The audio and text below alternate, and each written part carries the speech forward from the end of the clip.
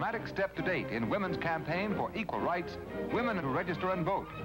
They called her an anarchist. They called her a man-hater. But it's because of number 89, the sturdy Quaker named Susan B. Anthony, that women in the United States have the right to vote. In an 1872 election, she marched up to the ballot box and voted.